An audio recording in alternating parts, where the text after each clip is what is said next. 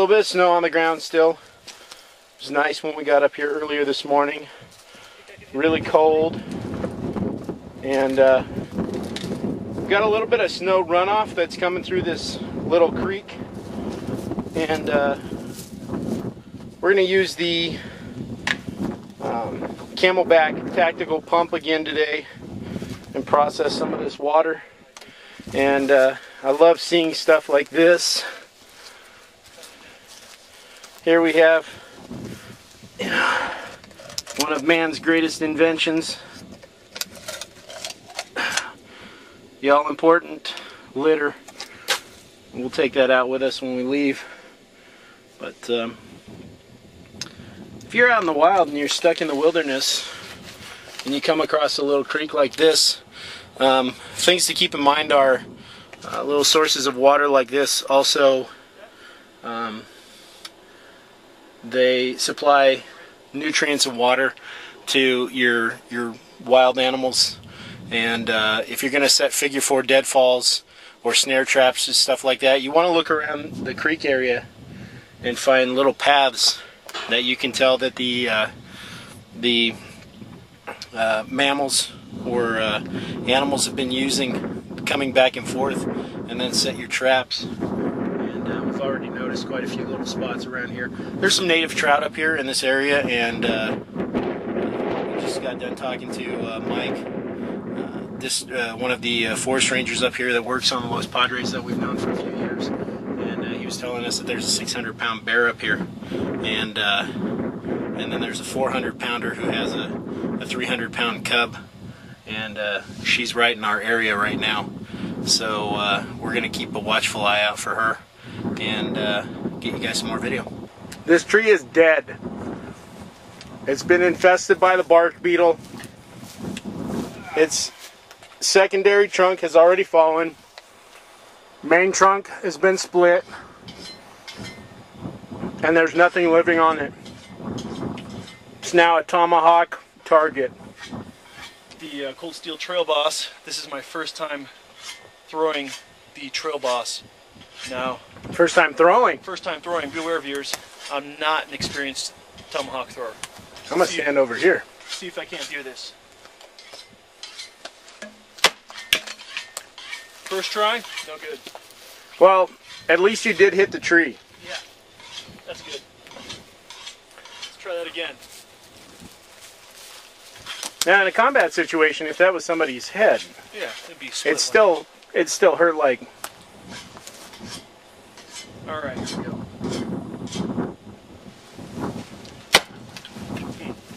That was 2 spins. Maybe I'll step a little bit closer and try to get 1 spin.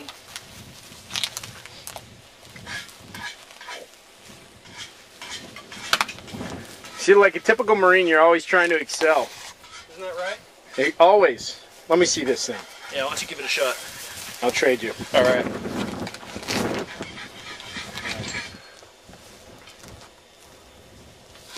How far away would you say you are? 15 feet. 15 feet.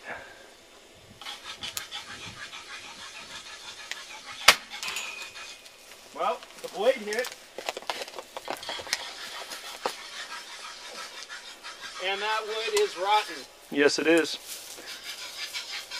Try this one more time. Very nice.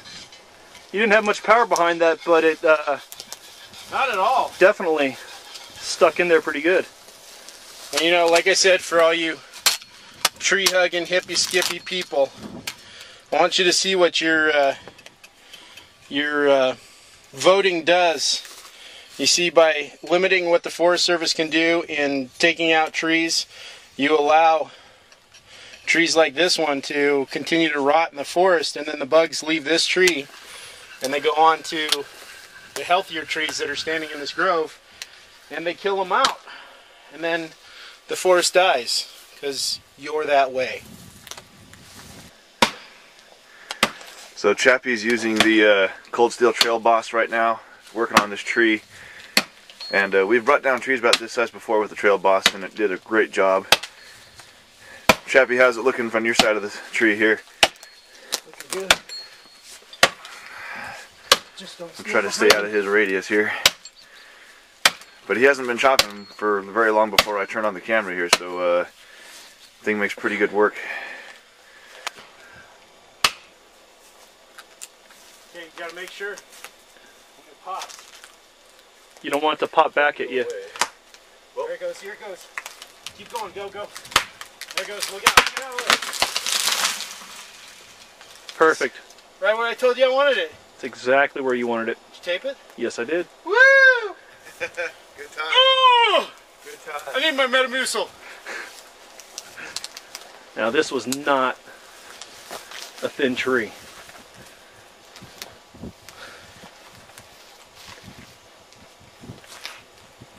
And this tree was processed 99% by the cold steel.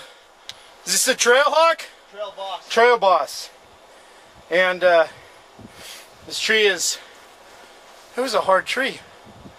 It almost kicked my butt. But it's down. We're going to clean the limbs off it, set them off to the side, and leave it for somebody else to use as firewood in the future. So, show you more video in a bit. So we're gonna get some more use out of the newest member of our family here. This two-handed kukri machete. I'm gonna start from what was the bottom of the tree and work my way towards the top, just because that's the way the branches are angled. The way I can get at them, get at the base of them better. So I'm just gonna go to town here and. You know, every once in a while when I'm standing in a really beautiful place, looking up into the mountains, enjoying the pristine view of the snow on the hills, the clouds coming in, the blue sky, the nice 32 degree or 40 degree breeze blowing because of the wind chill factor, I'm often reminded why it's good to be me, the lead instructor to new survival skills. One of those reasons is right over there. The monkey's doing all the work. Oh, is that right? You did your fair share on the main trunk there. Yes.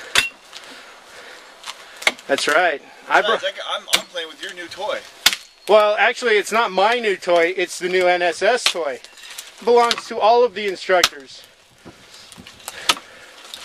How you liking that thing? I'm digging it. You know, some of these heavier branches, it doesn't cut into it quite as easily.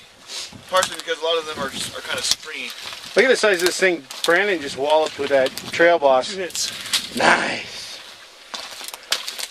But dude, I really like this thing. I mean, the whole getting through the small brush or clearing like the smaller branches off the thing. I mean, a lot of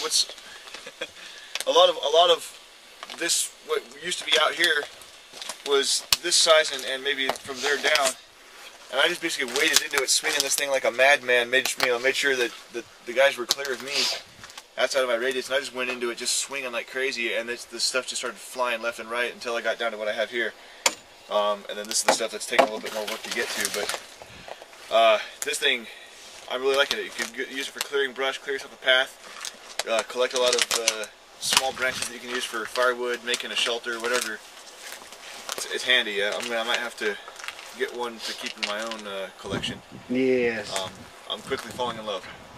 step back for a minute, Matt. Do it. Once again, cold steel Trail Boss.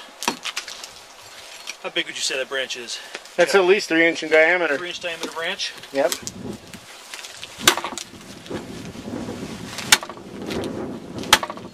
Missing it. You guys There say you more. go. Trail Boss. Trail Boss. Now, like we said, man, the Trail Boss, they took this down. So, for you tree-hugging, hippy-skippy people again, let us remind you this tree's already dead. It's not beneficial to the forest in any way, shape, or form. It's compost. It is beneficial now because it's on the ground and it can start breaking down to its natural form and maybe adding some much-needed nutrients to the environment around it. But it's good stuff, good stuff. And, you know, just to reiterate, Uncle Bruce, on what Matt said, even though he went into this swinging like a madman, he wasn't going ape nuts, and we are paying attention to where our hands, toes, feet, and legs are at all times. So we just wanted to make sure you knew that. Hey, Mike just went by and didn't even stop. No, he looked and... Yeah, when they just saved me some work. Yeah. Is what he said. I'm surprised you didn't stop and tell us to go take the other 3 trees down. All right, hey, as long as you're here. Hey, if you're bored. So we still got some hiking to do there, buddy. See, this is what happens when your backyard, your area of operation that you come into happens to be an area that you used to work in as a wildland firefighter. You wind up looking at the forest and remembering that it is your home. This is my backyard. This is where I come to. This is where I want to bring people and your backyard survivalist? yeah, like Matt just said, we're just backyard survivalists. That's it. And you know, I mean, come on, look at my backyard. It's awesome. And when we see stuff that needs to be cleaned up, we take care of it, and then we go about our day. It's 12:30. And we still have class and a 6-mile hike to do after we process this tree, and we're not going to leave it just the way it is. It'll all be cut and dispersed, and people will be able to use it as firewood in the future. So if you're not doing your part in the environment to help clean it up, then don't talk smack about those who do. And when you go out into the wild, make sure if you pack it in, you pack it out. That means every single solitary plastic bag, baby diaper, or trash bag, plastic container, or aluminum soda can. We don't want to pick up your trash. We don't leave ours for you to pick up. Look, Ma! Look what the Marine can do! Yeah, they give us muscles for something. Some Primacord would be awfully nice right about now. You know, we could just candy cane that whole log from the top to the bottom and give it one good blast with some Primacord, and it'd just split it up into usable pieces. Chunks of tan bark. Yeah. Nice shot! You like that? I did. It was almost 3D, dude, because, you know, the chip came up and got me right in the glasses. Woo! Felt like I was at Disneyland. I'm telling you, if you have to go in the backwoods, this is definitely a tool to carry with you. No joke. It's more compact than some of the other ones that a lot of the guys in the fire crew carry, but definitely just as effective. Hey, like I said, I missed my Pulaski while I was swinging at this tree because my Pulaski has a longer arm or a longer length, and you get a longer stroke on it. But this Trail Boss is like Matt said, we've used it here in the bush when we've done training classes before, and we've used it to process a lot of these dead trees up here in the forest, and it works. It works great. So, Matt, what you got there? Well, I've got your pocket saw. I didn't get mine out of the kit here, but hey, let's show this to the people right here. This is not a Cold Steel product. I believe this one is Gerber pocket saw. I might be wrong on that, but we've used this to process a few trees in the past, and it works perfectly. And Matt, you going to take care of that? yeah, I'm going to take some of these limbs down that are kind of a pain to be swinging at. Yeah.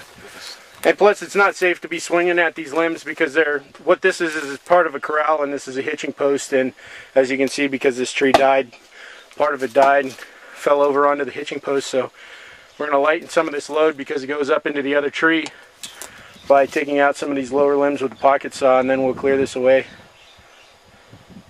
So I'll let you guys see what Matt's got going on here with this thing. Basically, you just wrap it around your limb or your trunk, whatever you want to do, with the teeth inward. Grab these 2 strap handles and just start alternating.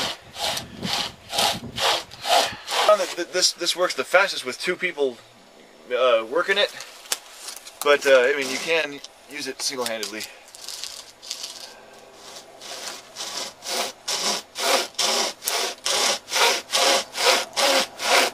Here, let's show them what it looks like with 2 hands. There it goes. You ready? You can see how far it's already gotten, too. Yep. You ready? Let's do this. My pull. Yeah, we're almost done already. Watch your legs. All right, it's pinched. Brandon, give it a tug. There you go. Damn, there we went. Look how clean that cut is, too. So would you recommend that, since we both carry those in our Big time. EDCs? Having used it a few times now, it saves so much time if you got a partner to work with you on it.